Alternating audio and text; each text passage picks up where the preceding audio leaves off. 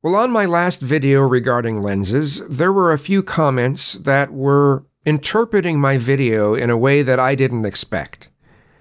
Okay. They were essentially saying that, well, if you're saying that people should be able to view the world through the lenses that they want, what about psychopaths and sociopaths and people who, if they just do things through their own lenses, might hurt people? They might break the law.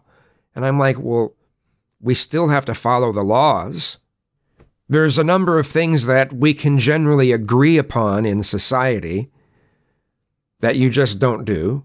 But also, your rights stop when they infringe on someone else's rights. That's some of the most important concepts of our system of laws here, right? And I'm not suggesting anyone should be above the law. I can't believe I'm really even having to say any of this, but people will interpret videos the way they interpret them, so here I am making another clarification video. Hi, I'm Clara Clarification.